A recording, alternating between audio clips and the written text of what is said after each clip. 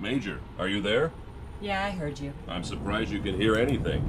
What's with all the noise in your brain today? Must be a loose wire.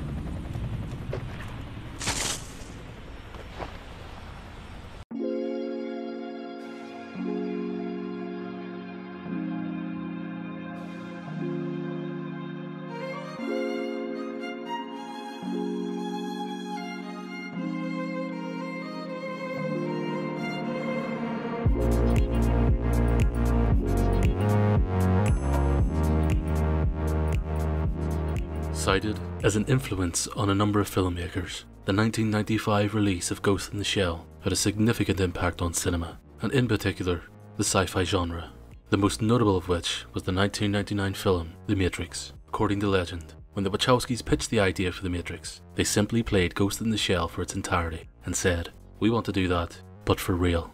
Why is Ghost in the Shell so influential, and why do heavyweight US directors such as Steven Spielberg or James Cameron find significance in a film which flopped on its initial release in Japan? Hey guys, it's Chris back again for another design video. Let's examine the impact that Ghost in the Shell had on the film industry and beyond, and delve into the creative process of this classic cyberpunk film.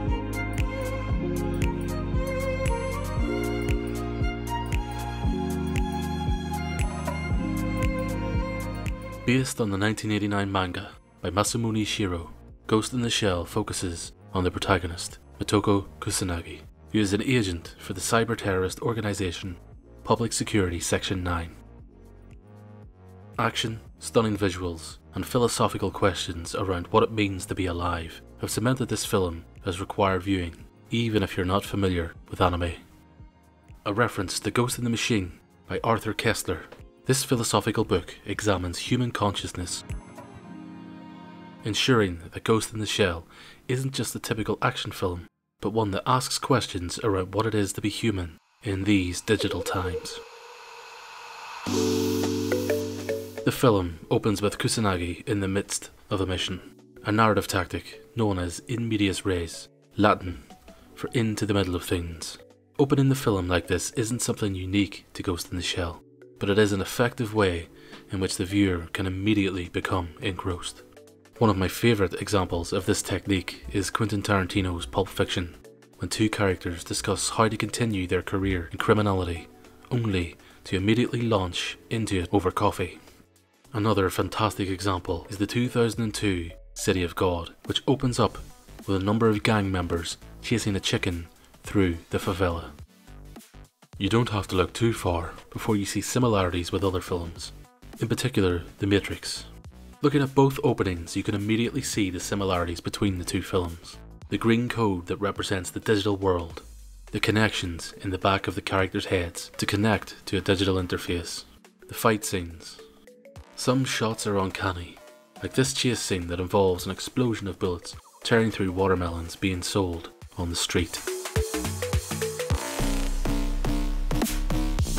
One of the most striking moments is the attention to detail in the vast portrayal of cityscapes, right down to the Hong Kong-esque crowded streets glowing with neon lighting, accompanied by large aircraft flying overhead.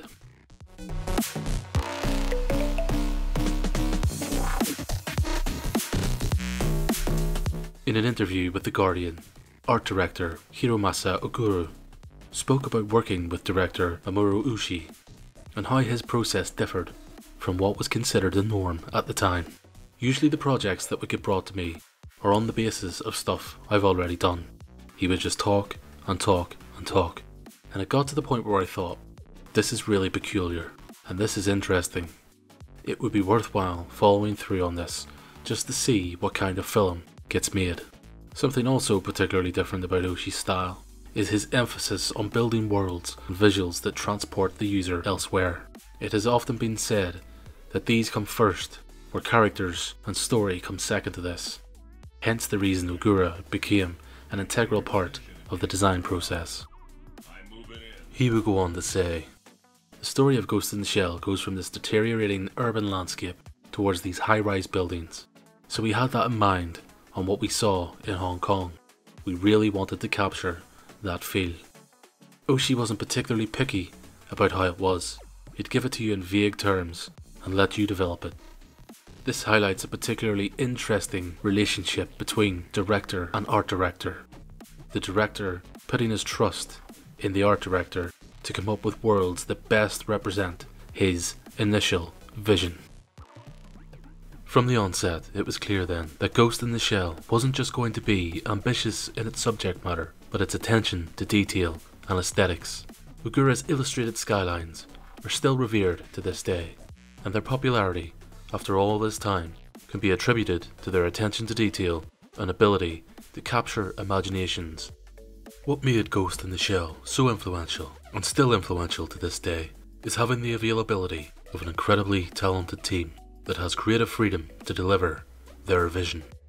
The discussion of ethics involving AI was in its infancy in the late 80s and early 90s. It seems all the more relevant now. The discussion around this subject matter will likely only grow fiercer as technological progress marches on.